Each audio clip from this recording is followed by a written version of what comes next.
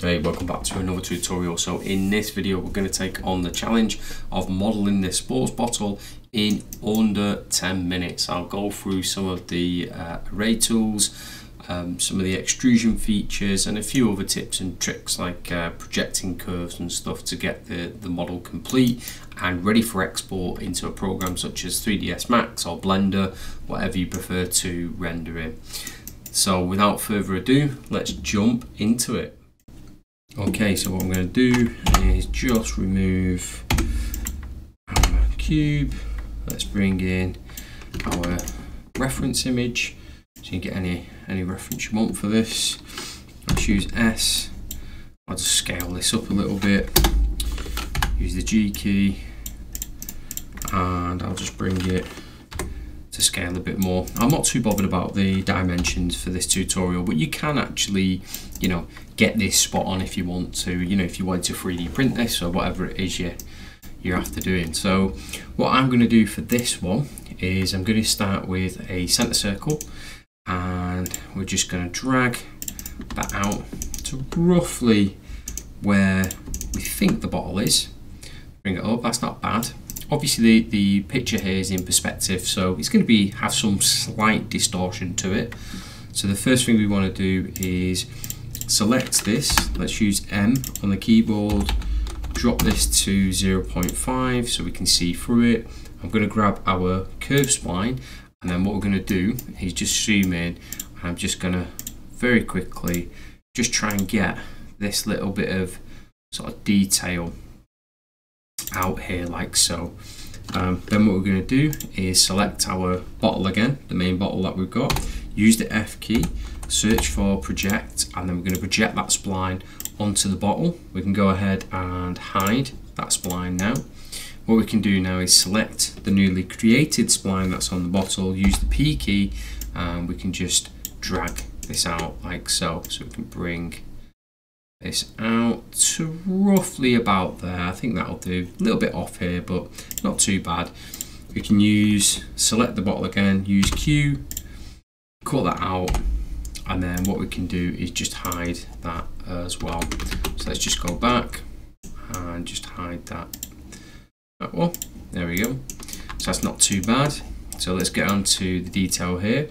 So we'll use a center point circle or a center circle there, and what we'll do is just roughly get these into position. We'll use the rectangular array, bring this down to about here so they're all evenly spaced.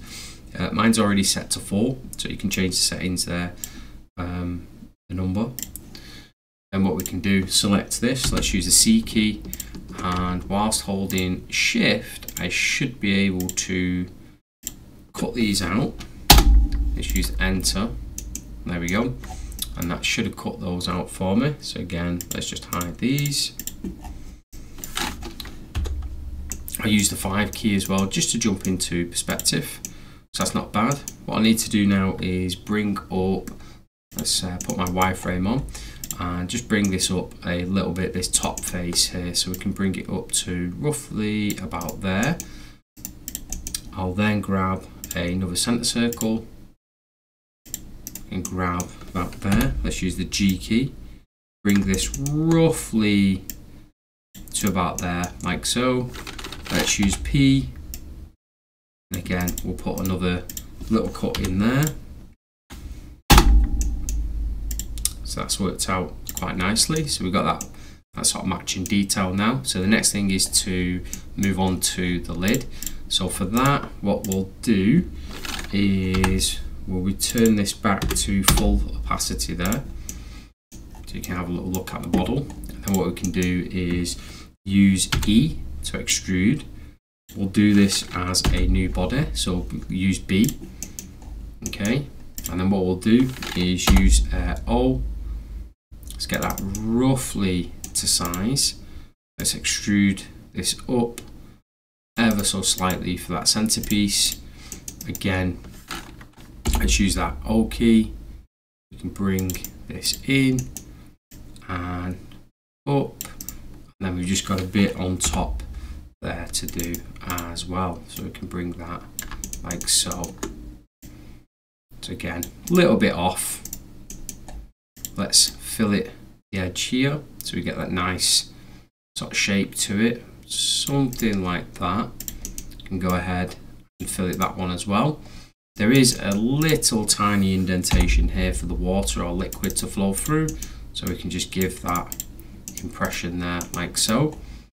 We can go ahead now, start to fillet these edges like that.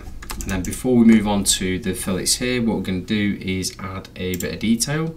So we'll do a circle like so, then we'll use a 3-point rect or rectangle. So we can grab this like so.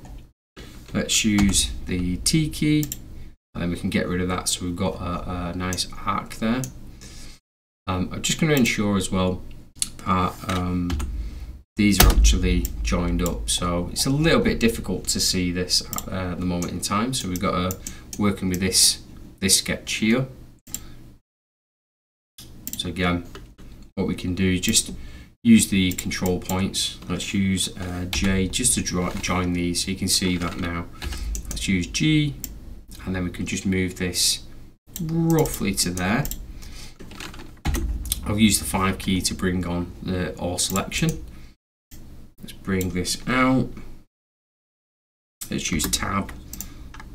Got something like that.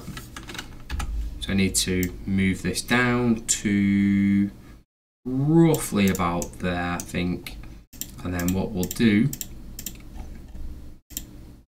is I'll move this to about here, like so. And go ahead and hide that original sketch now that we did.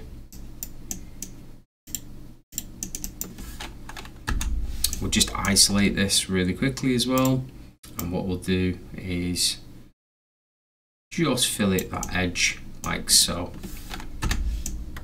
something like that. I think that'll do. Maybe we could move that in a little bit like that. Now we can grab this. Let's use a radial array. I'm going to go ahead into the top view, grab that. I'm just going to have a look here. I think it's going to be okay. So I'm going to click OK, select the lid, use Q, and then what we're going to do is grab all these extensions, and we're just going to cut those away like so. Then we can grab the top part of the lid, and we should be able to bring that down quite nicely. And again, we've just got to finish off with some fillets now. So let's select each of these edges that we've got, sort of fillet these out. I think what I'll do is maybe have a smaller one on this, and then these can be sort of the same like that. And then we've got, of course, the edges down here. So because I held shift, it's actually cut the pieces in, so I've just quickly selected them and removed them. I think like that's quite nice. And then for the bottom, you know, you can give that a nice fillet as well. Maybe perhaps make it a little bit larger. And there we go, we've got a nice sort of bottle there, the sports bottle ready to go. And then we can add the final bits of sort of detail here. So what we want to do, use that Alt key, and again maybe we just bring that up, and you know, you could be a bit more detailed here than what I am. So we've got a nice lid, we've got the bottle there as well, and then of course we can change the view mode there, the render mode that we want. Let's turn off that wireframe, and there we go. You've got a nice sports bottle sort of ready to go there, looking pretty good if I do say so myself, and all in about 8-9 minutes or something. And so I hope you enjoyed that. I'll see you in the next video.